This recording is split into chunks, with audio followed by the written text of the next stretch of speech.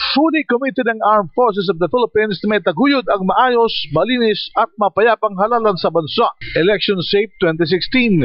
Ito ang tiniyak ni AFP Chief of Staff General Hernando Iriberri pagkatapos na formal na ma-deputize ng COMELEC ang militar. Ngayong nagsimula na rin ang election period, kasabay na rin ang pagpapatupad ng gun ban. Araw ng Lunes ay magkasabay na idineklara ng AFP, PNP at DILG ang Honest, Peaceful and Truthful Elections or Safe 2016.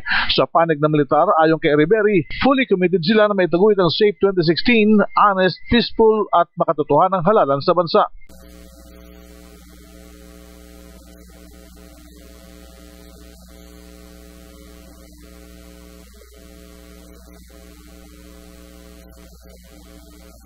Ang Safe 2016 ay for secure and fair elections.